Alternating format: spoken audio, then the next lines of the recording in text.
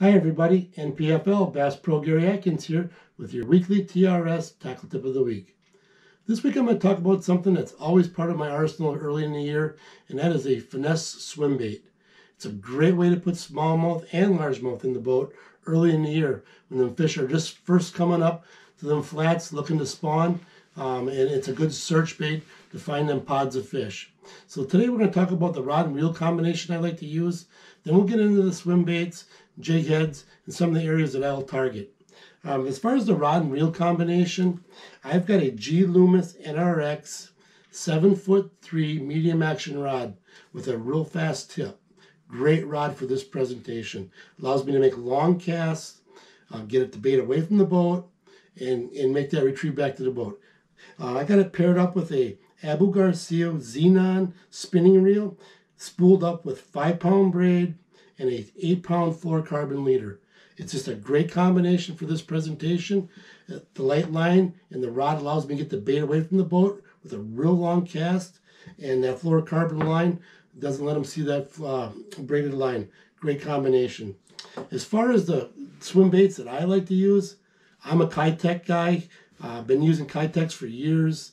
It's just a great swim bait, especially for this presentation. It's just got a great subtle tail wobble. Because what I'm going to do is I'm going to make a long cast, let it sink to the bottom, and I'm just going to slow roll that Kitech back to the boat with just a little twitch of the tip of the rod every so often. And them smallmouth will see that. They'll just move in behind it because the water temperature is cold. They're not going to be real aggressive. And they're just going to come in and they're going to suck that little tasty morsel in. And you can set the hook. And with this rod and reel combination, it allows you to fight them back to the boat, losing very few fish. It's just an all-around good combination. As far as the size of swim baits that I'm going to use, it's usually going to be either going to be a 2.8 Kitech or a 3.3.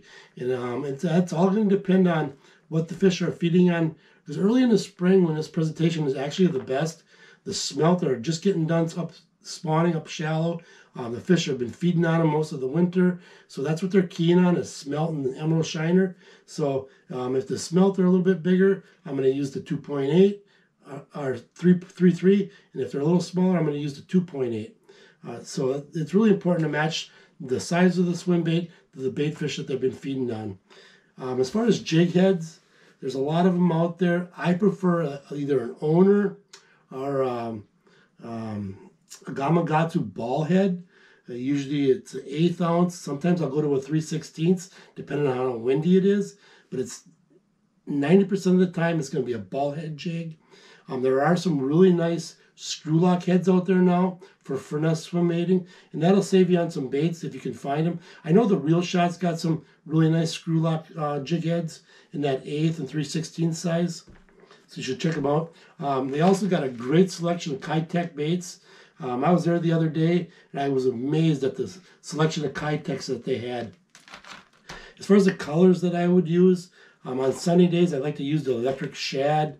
On cloudy days, I typically go with a green pumpkin, a little bit darker color, but the great combination of ball head, Kitech, it's a great way to put fish in the boat. If you use promo code Gary 6548, you can save 10% on all your online shopping for apparel, all tackle in the store. And if for some reason you don't use that promo code right away, you can always go to my Facebook or Instagram, check me out. I've always got a promo code posted. It changes every month, so if you don't use this promo code right away, just check me out on Facebook and get the latest promo code. Like I said, it's good for 10% on everything in the store. You really need to check out the Thereelshot. It's springtime of the year. They're really got a lot of nice sales going on. They're really pushing out the tackle. So check them out. Do yourself a favor. Fill your tackle box. Save yourself some money. So I hope this tackle tip helps you. And until next week, I hope to see you on the water.